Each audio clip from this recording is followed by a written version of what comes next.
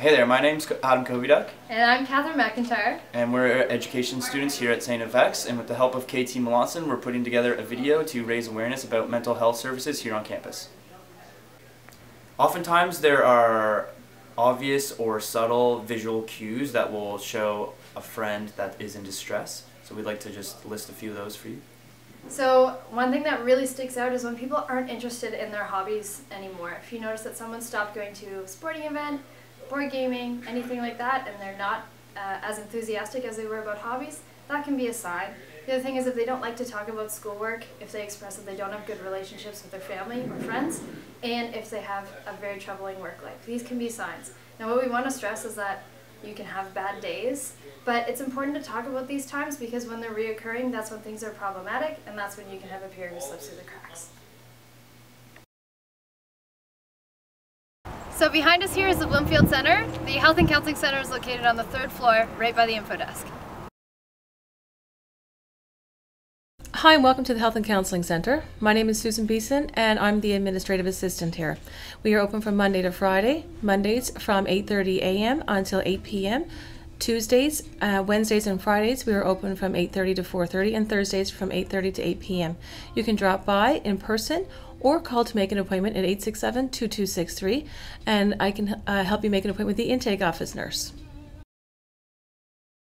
When you do visit us at the Health and Counseling Center, we will ask some questions about your demographics, your local address, your cell phone number, who would you like us to contact in the event of an emergency.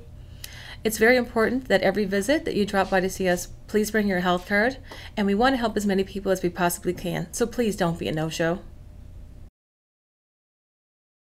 My name is Patty Corsten and I'm the intake nurse. My job is to listen to your need or concern, and then based on what you tell me, I match you with the most appropriate member of our team in a timely manner that works with your academic schedule.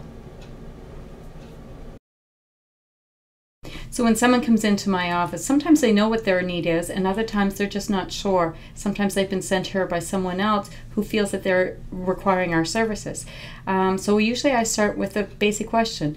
So what brings you to our office today? And if they don't know, I usually start then with a few questions. Tell me how your year's been going. What brought you to St. FX? How are you sleeping? How are you eating? Are you enjoying your time here? And usually students will start then to reveal more information about what brought them to the health center, or sometimes we're able to decipher what that issue is. Sometimes it's a pretty basic, simple thing that they know they have a sore throat, they need to see the doctor. Sometimes it's a lot more in depth, and it requires the care and the services of our counseling team. I mean, this is where we do counseling and therapy, basically. So students come in, have first to be met by a nurse, as they probably told you, and then they're booked with myself or Isabel or Jim.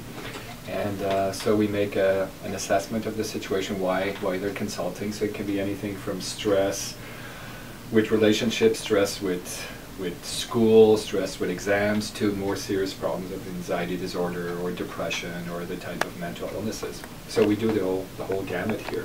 So usually after the first session, we kind of summarize, and then we offer kind of a treatment plan and agreement with the student that we discuss. And so how many times they're going to come back and what are our goals for therapy.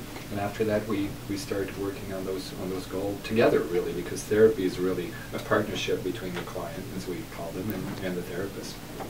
So it's pretty, it's a collaboration. So some people come for only one session, others come for 2 or 3, and others come for a little longer. But most people, it's pretty short. We have kind of a short-term model. So between 2 and 5 sessions usually, people start feeling a little better usually, and that's the way it works. Yeah. So from anything, like I said, depression or eating disorders, or sometimes other types of problems that are a little more serious. If it's very serious, which happens sometimes, we collaborate with mental health services or addiction services here at the local hospital.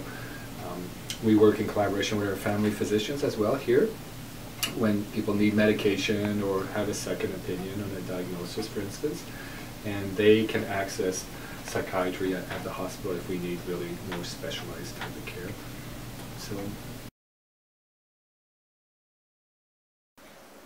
Okay, so we hope you have a really great understanding of what it's like to access the Health and Counseling Center at St. FX.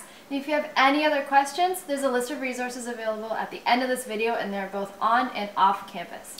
We cannot stress how important it is to seek help if you believe that you do need some, and we hope that with your knowledge of where the health and counseling services are located here on campus that you will seek that help that you need. So remember to take care of yourself and to take care of each other.